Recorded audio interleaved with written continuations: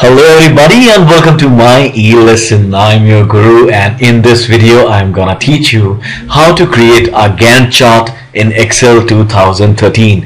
A Gantt chart, as we all know, is a way of representing the life cycles of activity. Like in this case, we have taken a web development life cycle, wherein we have a sequential number of tasks which are set in a sequence, then the start dates and the duration that would be taken to completing those tasks, and then in the end, by adding these two things, we would be able to get an end date. Now, this is in a web development life cycle. What is typical is we create the wireframes, then we design the website, then we then we do the HTML, and then we do the development, and along with development we do the QA. Now these are the start dates of the respective activities, these are the hypothetical durations, and by adding these two I have been able to come to end date. Now how do we represent this in a beautiful looking diagram like this? This is a Gantt chart. See, all this information has been depicted over here so very beautifully. Let me show you how it is done. It is very easy to do. Let me just delete this one. Alright. First of all, what we have to do is we have to select this data, click on insert, go to bar charts, select a 2D bar chart. Whenever they use the word bar, I kind of think of Jack Daniels.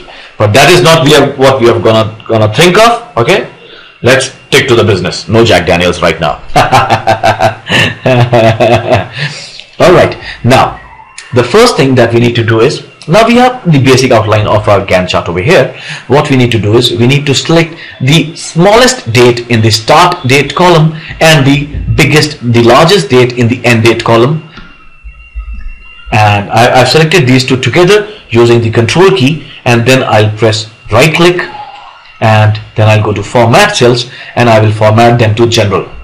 Alright, I click on OK. Now over here, now I click on this axis, right click, format axis, and in this axis option, what I do is I type in the minimum value, which is 41573, and the largest value is this one, 41624. We are just defining the starting point and the end point of this data table. That is what we are doing. That's it. We are done.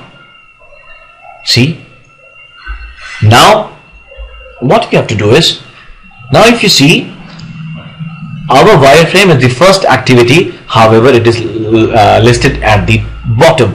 We need to reverse this trend. How we'll do that? We will just click over here, select this column, right click it, go to format axis. First of all, when it says horizontal axis crosses, we need to click at add maximum category, and then in this section axis position, we need to click on categories in reverse order. Categories in reverse order. Here we are. Our Gantt chart is almost ready. Now what we need to do is reverse these two numbers to their regular date format. Select both of them by clicking Control and then click. Then do a right click and go to format cells. Go to date format. Choose an appropriate date format, click OK.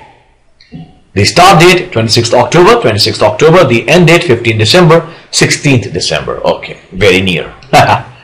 Now, we need to remove these blue colored bars and these gray colored bars, because Excel has automatically filled them in to represent data which is not there. Now, which is also not useful to us. The gray bars represent the dates which would be following the duration. The orange bars represent the duration, and that is what we need.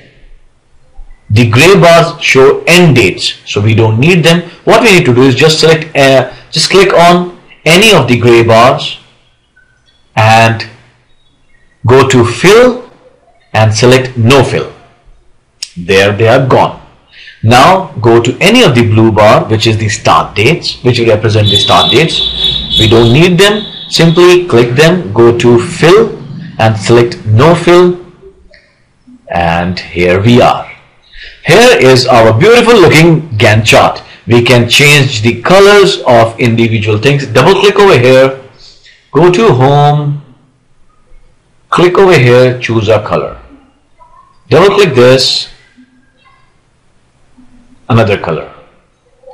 Another color for this one, another color for this one. This is fun.